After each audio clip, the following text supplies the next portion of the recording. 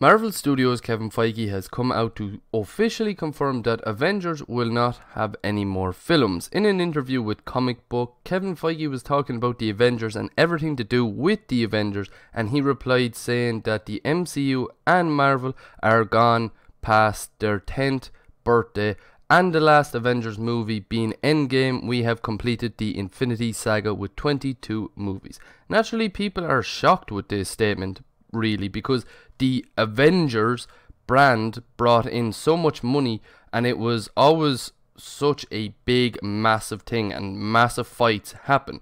For me, I don't think we will be seeing the Avengers brand slapped onto anything new Marvel projects, really and truly. However, they more than likely will be going down the road of different Avengers. For example, in the comics, we have Young Avengers, we have A-Force, or they might even do, because maybe mutants, Uncanny Avengers, which was some of the Avengers and some X-Men, which we could see when mutants are introduced, seeing as we have basically already got Charles Xavier, aka Professor X, in Doctor Strange in the Multiverse of Madness.